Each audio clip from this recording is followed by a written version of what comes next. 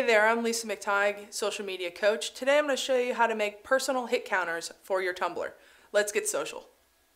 Alright, so here I am on my Tumblr dashboard, and I already have my blog open, as well as a free hit counter, which is just hitwebcounter.com.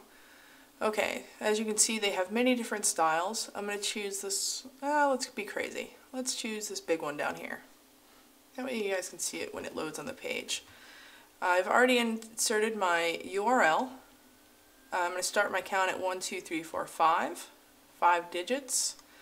Select category. Let's do it by page views rather than unique visitors. Get the code. Select all. And copy. Let's go back to Tumblr. And let's edit our theme. Customize, edit HTML, and I'm going to scroll all the way down to the top of my page, the body tag right there, and I'm going to paste in the code, update my preview, and there it is. Save,